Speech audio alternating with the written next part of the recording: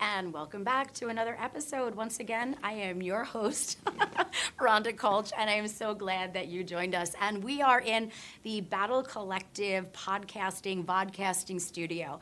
And we are with my good friend, Shawn Finnegan. How are you? I'm so great, I am Rhonda. so glad. So great. It's been like we've been chatting for so long, and it's like finally getting back together. Love it. It's so funny because, you have such an amazing and rich history of doing really spectacular events, right? I mean, it's easy for me. People will say, how do you know Shawn? And I love to just be able to say, I learned from his group, right? I was an ambassador for his brand, and I loved, and partly I am where I am today because of you, because I really fell in love with big stage, right? Which is so funny.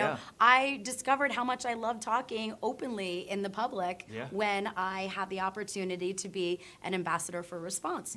So we are now working on a collaboration, a family project called the Battle Collective, which really was, I guess, your brainchild with Devin? Devin Johnson. Yeah. Tell me a little bit about how that came to be and what this event is going to look like compared to what all the other centers of influence are doing. Yeah, her and I have been, how many backstages have we been to? Oh my God, a lot. Every kitchen and every big venue, we've probably been in the kitchen cutting through to the backstage, spent a lot of time, met a lot of incredible people. Yep, we absolutely Like you got pictures of big brands and amazing people, so. It's fun, Shawn, thank you. It is so fun. You gave me experiences, Yes. and that is, I love it. And hopefully, this event is going to be a fantastic experience for all the people that are coming. So we've been racking our brains, and I've been working in collaboration with you on this.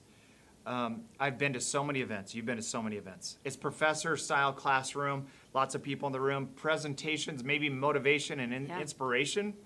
But we said we want to do something that's completely different and turn the whole thing on its head, which is like, yes, we'll have great speakers, but it's really about changing the trajectory of their business and actually getting them to actually execute a plan. So instead of like the professor style, this is like really workshop, whiteboard sessions, lots of hot seats, lots of rolling up our sleeves to come up with a plan in 3 areas between sales, marketing, and operations. What are the problems? What are you going to do to solve them? And then you commit to the whole group that when you leave those doors, you're going to go execute them and change your business. And we talked about that. And I had Michelle, our sales diva, she was a guest on the show, when we were talking about accountability. Because I think the difference between what the Battle Collective is offering in comparison to what these other programs are doing. You can go to one event and you're signing up for their educational component, and there's nothing wrong with that if you are committed to doing the process.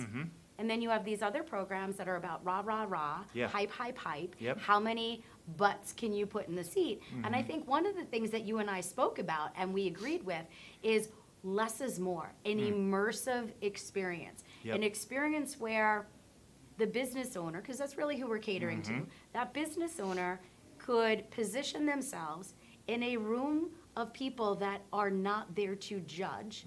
And we as a collective want to see them have success. And we want to be part of that success. 100%. Yeah. And there's so much value to be said for the mentors, slash, I guess we'd say speakers that you brought in. So let's talk about the speakers for a minute. You and Devin have had such amazing experiences, but yet you've hand-selected the people that you want in this program. And you have access. I just want to make sure Shawn has access to the most amazing people. I'm jealous. He'll tell you. You get these guys, or you'll post a picture. I'm like, I love that guy. Yeah, that's right. I do this to you all the time. For sure. I need to get them to meet that guy. I love that guy. Yeah. My husband says it all the time. He goes, Rhonda, I never have to worry about you leaving me for the really handsome guy that's got money. You're going to leave me one day for the smart guy. And the intellectual. You bring on these guys. And I'm like, I love that guy. Yeah. And there's so much passion and energy. And I know we have Dave Meltzer. Yes. And he's fantastic because he's authentic. But you have access to all these people. So how did you and Devin narrow down who your team was going to be? So this is true. My first pick on the list was Rhonda because I needed someone to keep us on track. Yes, maybe. Because, and these are speakers, but at the same time, they're really facilitators and helping people create the plan. And that's what it's all about. But we have David Meltzer. You just got done interviewing James Dixon. 1.4 million subs on YouTube. Yeah. I mean, people are going to be laughing and crying tonight. I mean, it's going to be amazing.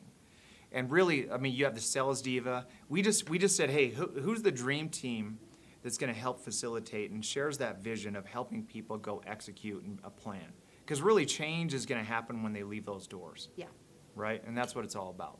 And I think what happens to you is that you have a lot of these stages that they've, and I'm going to probably get yelled at for this, but it's okay.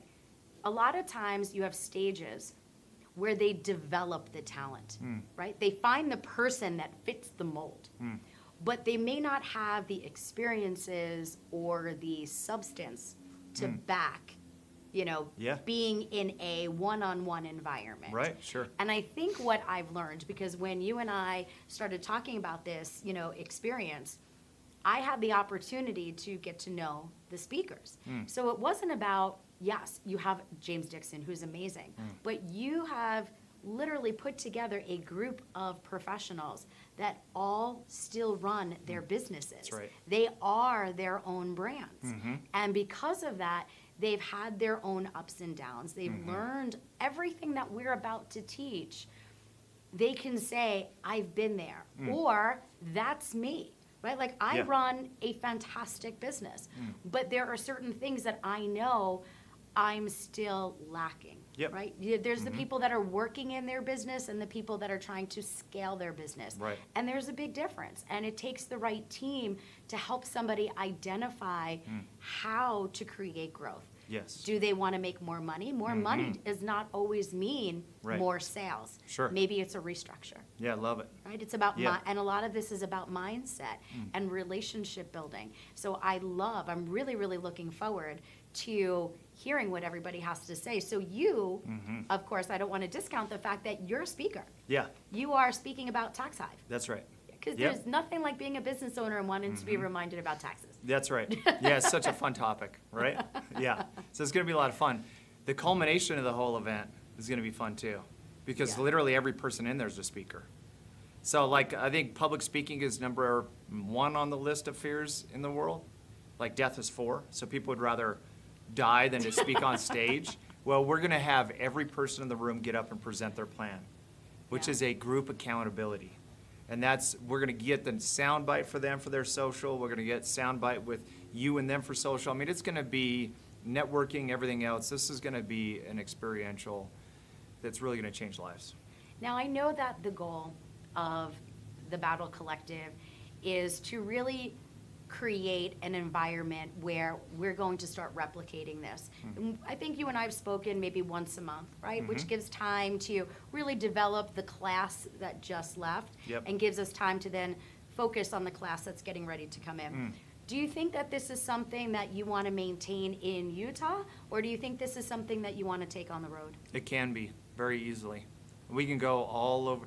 I've had people from Australia, you know, some of the friends I have, they've heard about this and are like, can you come out here? So, I mean, this is like a universal thing.